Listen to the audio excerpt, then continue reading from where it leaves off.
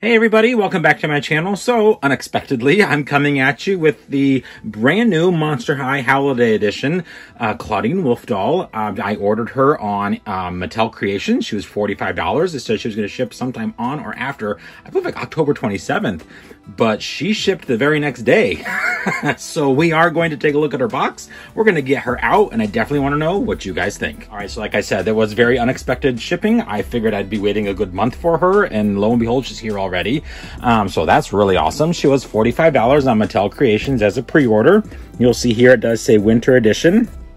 Of course, there we have the Monster High Howliday logo. Love it. We have all of the phases of the moon and stars and some ribbons here along the box, along with the Monster High skull in the middle of some snowflakes, because of course this is still kind of like, you know, a Christmas, I guess, if you will, doll. We have the wolf paw there. I think that's a really kind of a fun thing. Some crossbones there. The Monster High skull, which I love it because it's got Clawdeen's ears and her fangs and her little ear piercings, which I think is super cute. On the back, we have beautiful photography artwork of the doll itself.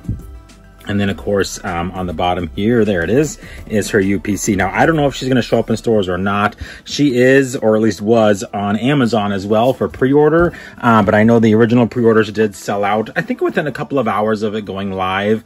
But she is still up on the Mattel Creation, so I will link to her one way or another down below in the descriptions. So hopefully after you guys watch this, you'll be able to decide whether or not you want to place an order yourself. But anyhow, let's go ahead now and let's get her out of this box and let's take a good look at all of her details. Okay, so I do have Clawdeen out. We'll take a quick look at her certificate of authenticity first here. So if you do want to pause and read it here, you certainly can. Just a little slim piece of paper with some embossing there work on the background of some spider webs, and then of course the Howliday logo there at the top. Really cute little certificate there. Now, she does come with that awful saddle strap stand. However, I will say for this dress style, it's fine, because this dress style is so tight right here that it actually keeps her from falling forward or falling backwards. It does work for this style of doll, style of dress, excuse me. So again, we just have a purple stand here with the Monster High skull logo. Now, on to Clawdeen herself. We have a beautiful Howliday edition doll here, of course, with the G1 face mold. Lots and lots and lots of very messy very messy hair. Nothing like the box, nothing like the box at all. So that's what was in the box, artwork or photos, and then this is what actually comes in the mail. So in order to achieve that look, I will have to boil wash and then curl and boil and curl and boil and curl for hours. We'll get there. But anyhow, lots of hair though, and it is very soft. So I do like it. It's a good mix of purple and blue, kind of a blue teal almost. Really pretty hair. She has a headpiece on, plastic gold there, kind of molded with the phases of the moon as well as some stars. Cute. Not sure I love it, but it is cute. And it is just kind of tacked into her head. I may take it out. I don't know. We'll see. I haven't really decided yet what I want to do with it. For now, it's going to stay on though. Coming down, of course, we do have a new type of eyebrow, I think, for her. Is it? No, it looks just like the G1. Very nice face paint. I love the face up on this doll. It looks so good. Deep royal purple eyeshadow with some gold highlighting on the bottom there. Gold glitter lips, just like the Iridescent line. I think Cleo has gold glitter on her lips. Yeah, so very similar to that. Really nice. Cannot get over how beautiful her face is. Coming down, she does have on this cute little black bow around her neck with a little gold moon, and then she has a faux fur kind of a wrap. This does come off. I just haven't taken it off yet. I think it just looks really cool, so you know, I'll get there. On her left arm, she does have a little bow that matches her necklace, of course, so it's pretty much the exact same look there, just with some gold flecking in there, some gold glitter, as well as the moon. Coming down to her dress, she does have a sweetheart neckline, and then a fit and flare, kind of trumpet style, mermaid style, whatever you want to call it, dress. I'm not sure what this fabric is. It's pretty, I don't know how to describe it. No, I don't know. It's interesting.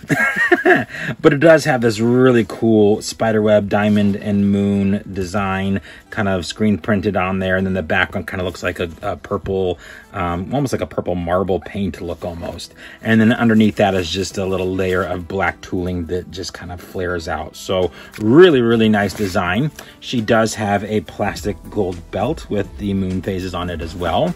Her shoes never disappoint. Very fun, high-heeled, purple boot type shoes with the crescent moon on there. Made to look kind of like chunky purple ice almost, or spider webs. I'm not quite sure which, but I do like them. They've got some glitter kind of embedded in the plastic there, so really a nice touch on those. Just all around a really, really, really, really good design on this doll. Points of articulation, of course, as always. You can move the head around all you want. The arms can go up, down, forwards, backwards, and then they can spin and pivot at the elbow as well as at the wrist. The legs are somewhat confined, of course, by the dress itself, but she can bend forward, and then they can go backwards and then out a little bit. And then, of course, at the knee, you can see here, you can spin and then also bend back as, you know, like that, if you need to. But that's it for the articulation on the leg, though. There's nothing at the ankle. And I don't believe, yeah, there's nothing at the bust line on these dolls. So really, really, really cool design. Love this Clawdeen for the Howliday Edition Monster High. Really quickly, I did want to show you Clawdeen next to her predecessor, of course, last year's Howliday Edition doll, which would have been Draculaura. These two together look fantastic. So I think that the Draculaura kind of gives a little bit more of a wintry vibe, but a very much gothic wintry vibe. Clawdeen just kind of gives this like evening elegance. I don't know. I love them both. So really, really glad I did decide to go ahead and bite the bullet on Clawdeen and get her. I'm excited to see who they do next year, which I'm sure it'll probably be Frankie. I just have a gut feeling, but we'll see. You know, we got a year to find out. But anyhow, yes, so there the two are side by side. All right, everybody. Well, that is going to do it for my review of the brand new Monster High Howliday Winter Edition Clawdeen doll. Hope you all enjoyed. If you have any questions about her or any other item on my channel, please do, by all means, leave those in this comment section down below, and I will get back to you as soon as I possibly can. Otherwise, stay tuned. Hopefully more to come. It's been kind of a slow time for releases, and I've had a lot going on personally, so it's just been hard to get some reviews in, but definitely stay tuned. I try to post as often as I can, so hopefully you guys have been enjoying what's been coming. Anyhow, again, hope everybody enjoyed. Hope everybody's having an extra magical day, and we will see you real soon.